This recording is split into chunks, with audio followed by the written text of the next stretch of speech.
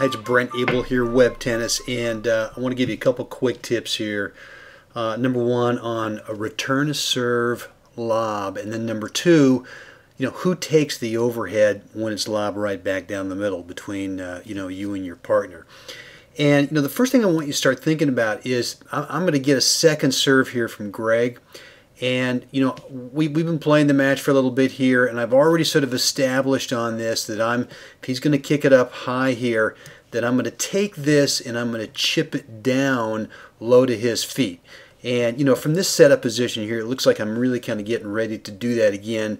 Here's the ball, here's my racket up here, and a non-drive sort of setup, more of a chip, kind of a chip and charge type of return to serve.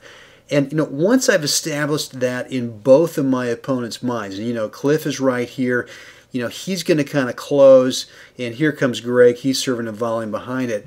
And really what I'm going to do here at the last second is go ahead and just play a lob. And you can see where, I've got these guys. I mean, the lob does not have to be great.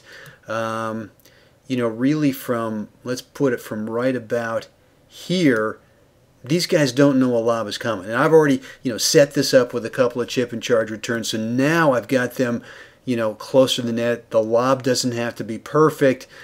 Greg's got to go handle it. And I'm going to play this as my, approach shot, return to serve. And, what shot right now do you think is most likely to come back? Well, you're right, it's a lob. So, neither Jim nor I are going to be closing, and we're now looking for the lob from Greg.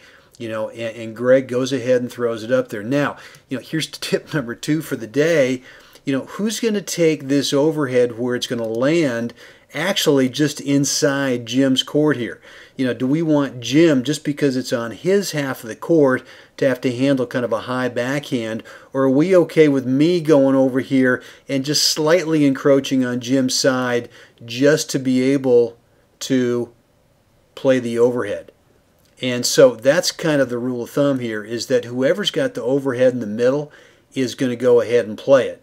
And, one of the reasons I play it over here to Cliff is because, I know that both Jim and I are over in this half of the court now. If I play it back over here to Greg, he's got a wide open lane here. If I play it over here to Cliff, I can easily kind of scoot back in here and cover my side of the court.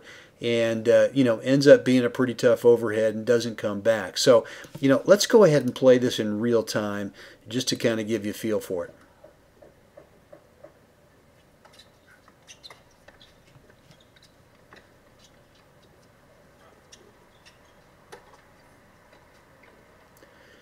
So there you have it. So, two things for today. When you're returning that second serve, return to serve in doubles, you need to chip it down, either with a forehand or backhand, or sometimes you can drive the forehand if it's not up too high. The backhand's a lot easier to chip down once it gets up there off a good second serve. And Greg's got a good, kicking second serve.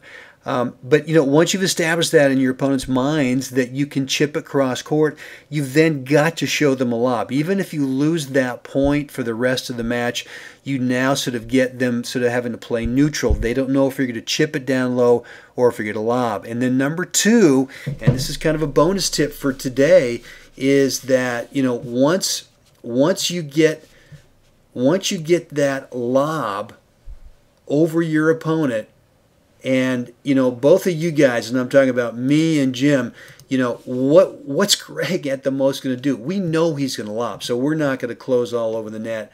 And sure enough, here comes back in the middle. I think we're going to assume that I've got a better overhead than Jim does on a backhand high volley. So I'm going to go ahead, crouch on his side a little bit, take it, and there you have it. All right. How about you? I mean, are you using a lot of chip and charge, second serve, return to serves and doubles? Are you going ahead establishing that and then lobbing it occasionally?